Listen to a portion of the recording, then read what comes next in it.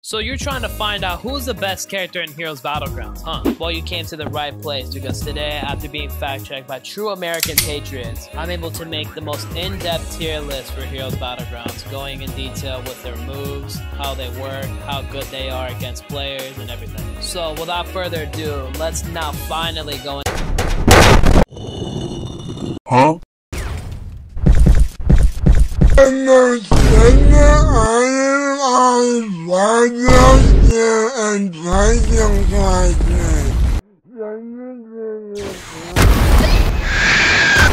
So we have our list right here, and the way we're gonna do this is by ranking all the moves for each character to come up with an overall rating and put them on either top tier or dog shit tier. Now I could easily say that this is my opinion, but honestly no, I'm not saying that. This is proven, okay? This is factual. Anyways, let's rank our first character.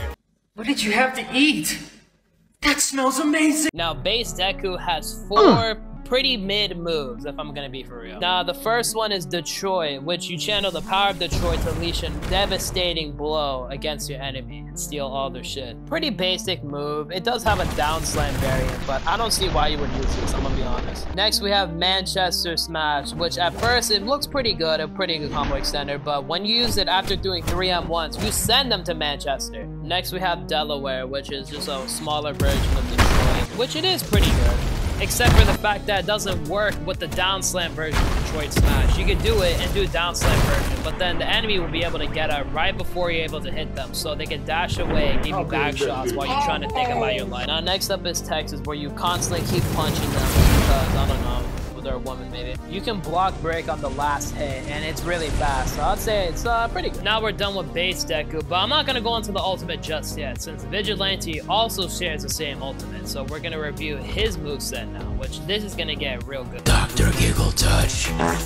First up we got his Quintuple Smash, which sounds like a school shooting if you listen close enough. It hits like 1-2 in a combo extent, so maybe you are getting shot up. I don't know. Electric Smash, which gives you hyper armor while you down slam on somebody's forehead. A good way to trick somebody. You can waste a roll cancel and then just down slam on them. Delaware Grab, a move that has 2 versions, an aerial and a ground version. The ground version is you punching them 2 times, slamming them on the ground, lifting them back up and shooting them, and the aerial version is you shooting yourself up all the way up in the sky. But one thing I forgot to mention is how this is the perfect move for teamers, because little did you know, when you grab somebody, you have iframes but not the enemy, so anybody near you can just beat the shit out of the person you're grabbing while you're beating the shit out of them, so you just have a jumping move. Will this ever be fixed? We'll never know, because we'll probably have to wait 2 more months to even get an answer. Next move is Shadow Web, where you pull out your big willy, wrap around the enemy, and then just slam them on the ground, or you beat the shit out of them. This is a really good move, especially when it grabs them out of a ragdoll cancel. I don't have a clip of it right now, but trust me, if you're laggy enough, that will happen to you. Now the part we've been waiting for,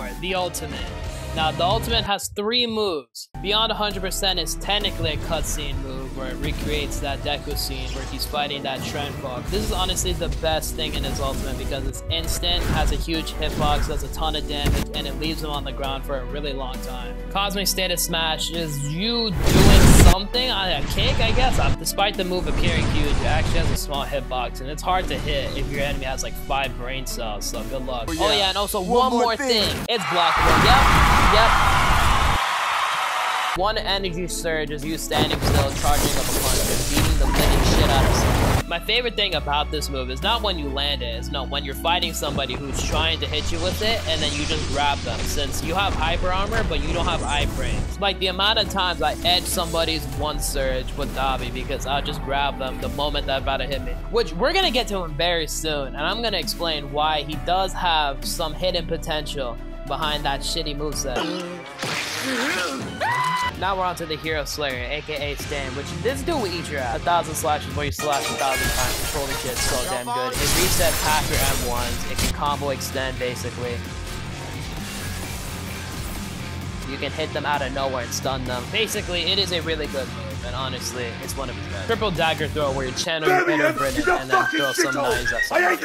A really solid move, especially when you throw it at somebody and they get super surprised before dash into them. Makaku clutch where you grab them, put them on the floor, stab them a bit, I don't know why, and then you just kick them away. Really good move, especially when you can down slam and grab. It's really good. Curdle Pierce is the move that literally is probably the best thing in the game, honestly. If you time it right, you can hit everybody and it stuns them if you press it again.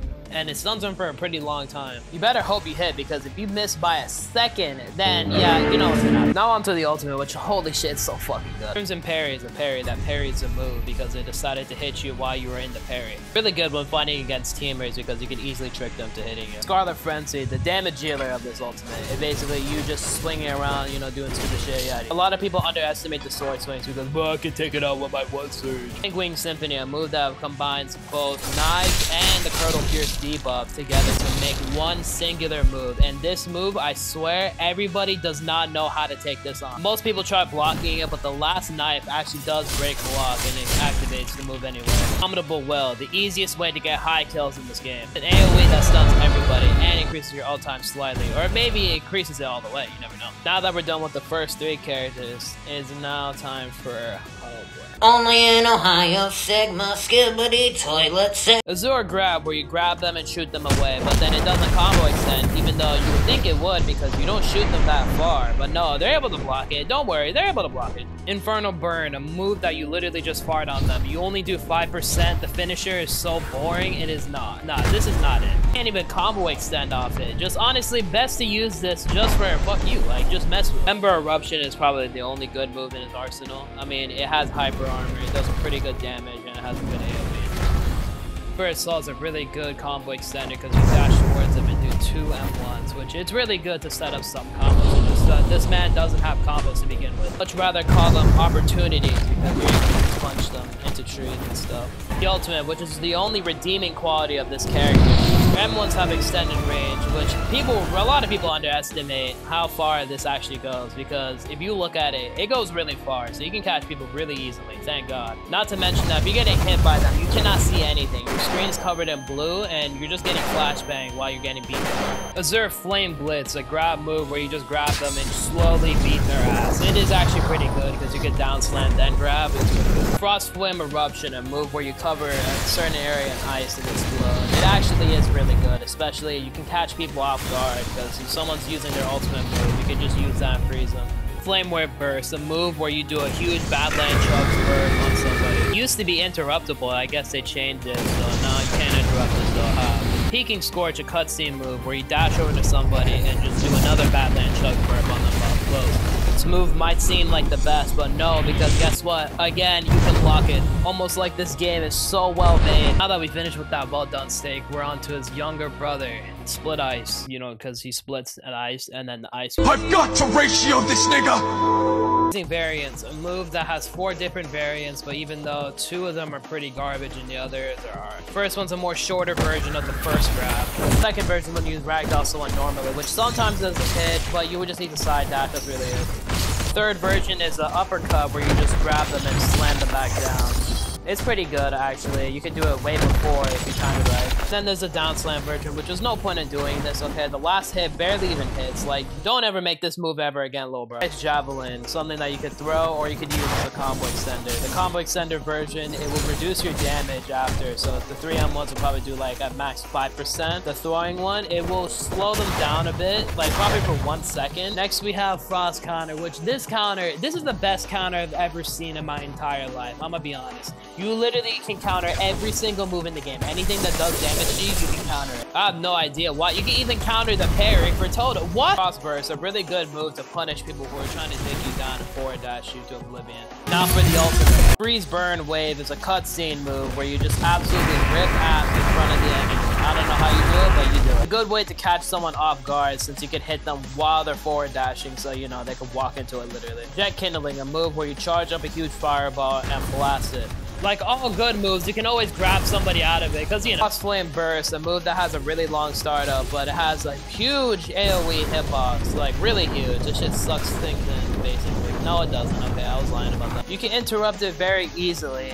Like, somebody can just come in, smack you, and leave, and you're just left there dry. Blazing Soul, a parry plus a grab move. Damn, that sounds cancerous. It just plays a 30-minute long cutscene, which, yeah, it's cool to see at first, but damn, it gets so annoying after getting hit by it for the 50th time. Next up, we got Portal 2, which is actually a kind of fire game, I'm not gonna lie. I would still play that right now. I would honestly... Warp Gate, the biggest missed opportunity in the game. Reality Barrage, a move where you grab somebody and constantly slam them in 3 different areas. This does really good damage. It can combo extend with Portal combo, which we're gonna get to soon. Matter Absorption, we're able to pick up tiles, trees, etc. and throw it at somebody.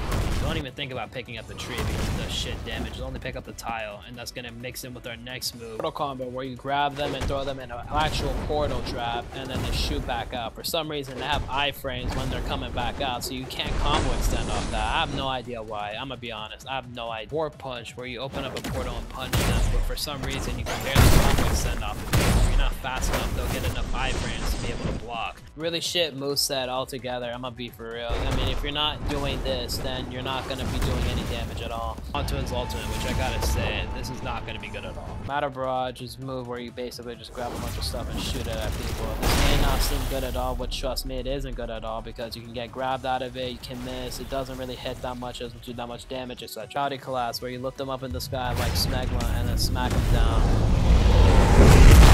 Now, I gotta say, this move is the worst thing in existence. The fact that you can block this is insane. It's under you. How do you even block it? I have no idea. I thought the last one was bad. Let's get on to Crush, a grab move where you grab them up, throw them down, and the finisher is actually pretty good because you shoot an asteroid at them, and you can do it at like 40%.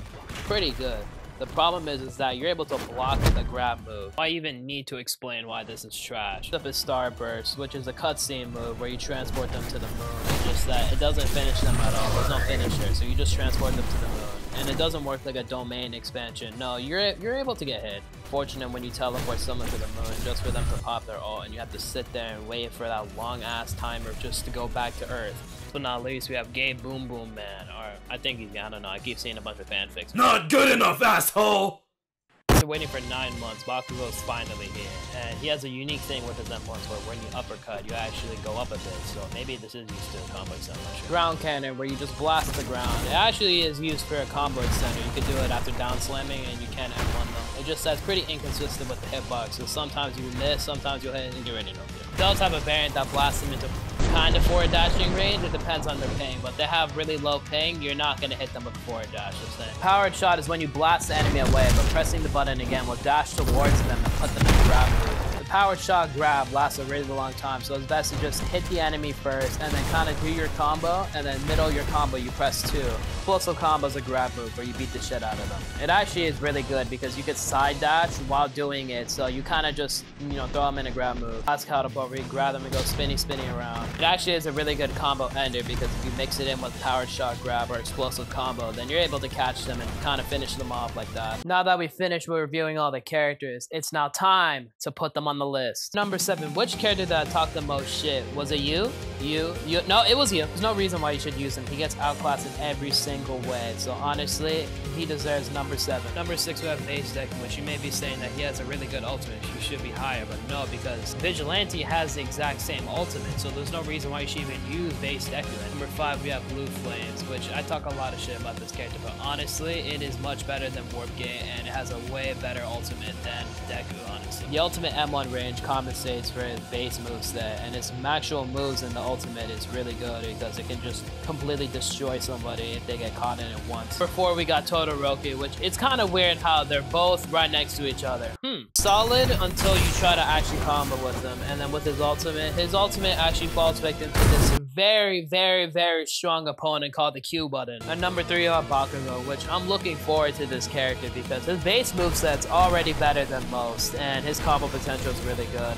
And the fact that his finisher is actually really unique, and I really want to see what the moves look like for the ultimate. With only 2 candidates left, we have to find out which one is the best character in the game, and it is Vigilante. Having the best moves in existence, they all combo extend, he does 1,000,000 damage, so damn good. Honestly, the best character. What I would have said if I sounded like this, put my man Stain on top 1.